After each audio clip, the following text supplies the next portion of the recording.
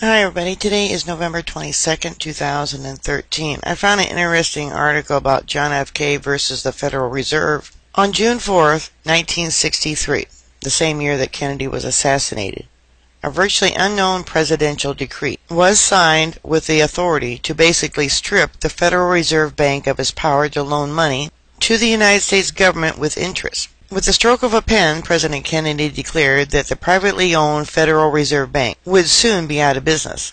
The Christian Law Fellowship has extensively researched this matter through the Federal Register and Library of Congress. We can now safely conclude that this executive order has never been repealed, amended, or superseded by any subsequent executive order. In simple terms, it is still valid. Well, if they got rid of it, I think it would raise a lot of questions.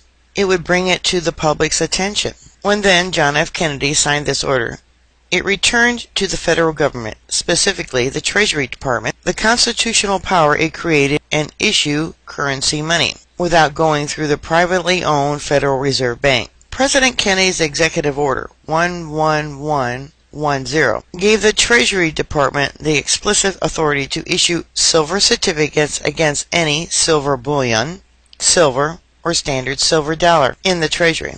This means that for every ounce of silver in the U.S. Treasury vault, the government could introduce new money into circulation based on the silver bullion physically held there. As a result, more than $4 billion in U.S. dollar notes were brought into circulation in $2 and $5 denominations. 10 and 20 United States notes were never circulated, but were being printed